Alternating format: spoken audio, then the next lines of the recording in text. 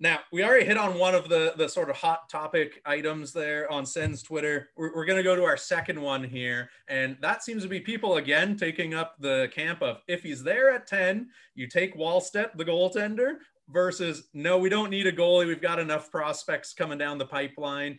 You take the best skater available there. Where do you fall on that? Because it's a huge if to even begin with if he is going to be there with the team selecting ahead of him. But let's say the stars align, he's there at 10. What would you like to see the Senators do? Oh, I would jump out of my seat. I might like run out of my house and run down my street if they selected Jesper Wallstedt. I would be so excited. I'm a massive Wallstedt truther. I think that this guy is the real deal. And I mean, this is from me looking at YouTube footage at 2 a.m. So who knows like what I know about goalies, but I mean, like, I really do believe that he is that guy. Like, I really do believe that he is that elite goalie. And I think he has that potential to be a top 3, a top 5 goalie in the NHL. And I think to have an opportunity to get a guy like that on your team at 10, it's just a no-brainer for me. Like, if he's there, I feel like they have to take him. And I understand that there's a lot of promising players, a lot of promising goalies, in the pipeline. Like, Matt Sogard looks like he's going to be the real deal. Philip Gustafsson looked super poised this year. Even Joey Daccord, if we're able to hold on to him. And like, there's no lack of talent. I don't think that we're going to be in trouble if we don't get him.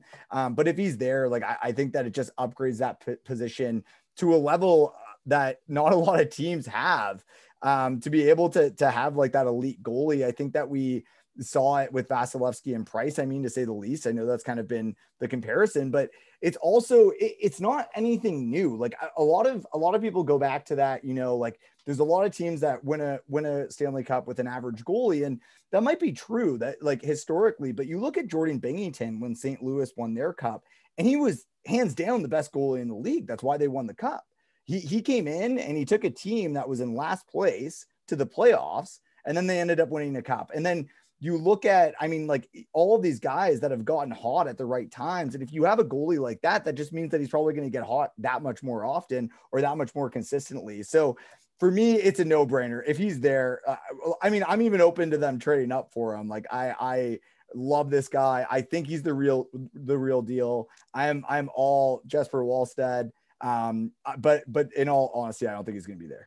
Yeah, no, you and I are in the exact same boat. I have no problem with them packaging either, whether it's picks or some sort of prospect or something like that. Obviously not one of the blue chip ones there, but some sort of pipeline prospect, and moving up and getting him if they can make it happen.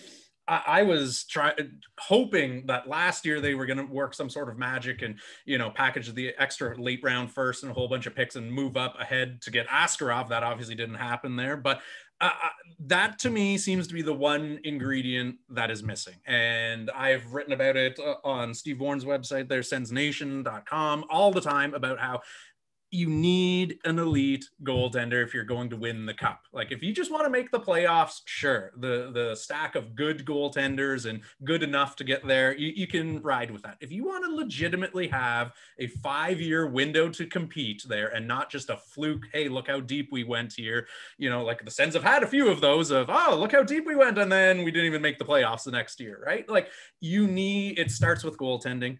It starts from that back end. And I agree. I think Wallstedt's the real deal. I think he is very comparable to the Vasilevskys and, the Binningtons and some of the comparables that we've seen in sort of those scouting rankings. And if he's available there, or even if they need to move up 2-3 picks, whatever it is, the one I'm most worried about is Detroit. I just think Stevie Y, he was there for the Vasilevsky days, so he knows the trouble that they have with, what is it, Howard and, Jonathan Bernier. They were marching out not that long ago. So God knows they need a goaltender out there, but I'm of the opinion, if you can get your hands on him, I don't care what skater outside of maybe Owen Power somehow falling to number 10, you're going to try and make a move for him, right?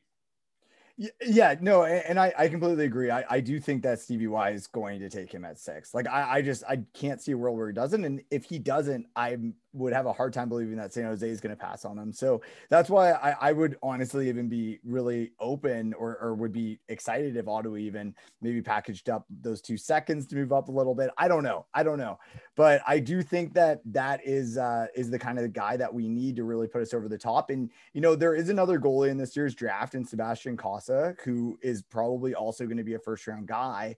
And he looks legit, massive guy. He had incredible, like unbelievable stats. Like one of those things where you almost have to wonder if it's a fluke because he just completely dominated the WHL. And there's been some talk that maybe he's that option for Ottawa. Maybe if they end up trading down later in the first round, or maybe they even have a look at him at 10 if they believe that he's that guy. So I do agree, though. I do think that is a big piece that Ottawa should really be targeting. And, you know, like even to speak to what you were saying, when we did go on those deep cup runs, Craig Anderson was a different goalie in the playoffs. He turned it on and he was unbeatable. And to have a guy like that, I mean, like we were fortunate because he was a playoff goalie. But we don't know that that's going to be the case with any guy that comes in. So yeah, I completely agree. I think it's the biggest, well, not the biggest position of need, but if they have the chance to put a star in there, that's the place that they need a star the most.